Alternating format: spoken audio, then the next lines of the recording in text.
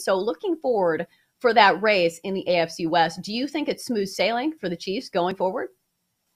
I really do. And it's because the Chargers' injuries. It's not just because the Chiefs beat the Chargers on Thursday night, but the Chargers, to me, always was the biggest contender. I never thought that Broncos or the Raiders truly were going to push the Chiefs in this division.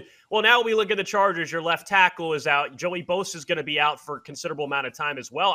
I just don't know how they're going to be able to compete at the level to win the division. Now, do I think the Chargers can still make the playoffs? Yes. You got Justin Herbert. If they can get the ribs right, then that's one thing. But to win the division, no, I think the Chiefs aren't going to be able to do this. And, all the talk about it being the toughest division in football, I think we all probably got ahead of ourselves a little bit. And despite me even bringing up the coaching, I didn't think Nathaniel Hackett would be this bad. I didn't think we'd be talking about, the worst coach in football right now when it comes to decision making.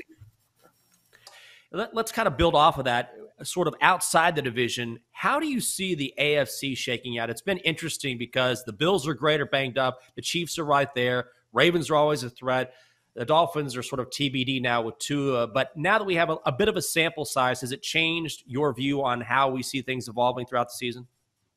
The only one would be the Chargers. I thought they had a chance to be the third best team or so. And as I mentioned with the injuries, I think we got to really reevaluate the Chargers. But look, the Cincinnati Bengals were 0-2, and I don't know where you guys were at the time, but I thought it was too early to write them off, and now they've bounced back with 2 in a row, and I think they've kind of stabilized the ship a little bit, so I still consider them one of those teams. And then I was high on Baltimore heading into the season. I think they win that division, and Lamar Jackson's playing better than he did in even his MVP season. So I really haven't changed the top 3 or 4 teams. I still think Chiefs and Bills are those top 2. What I think that maybe has changed is the gap between the Chiefs and Bills and, let's say, the Ravens has closed. I would have said Miami, but as you said, we just don't know with how long Tua could be out of the very serious stuff going on down there.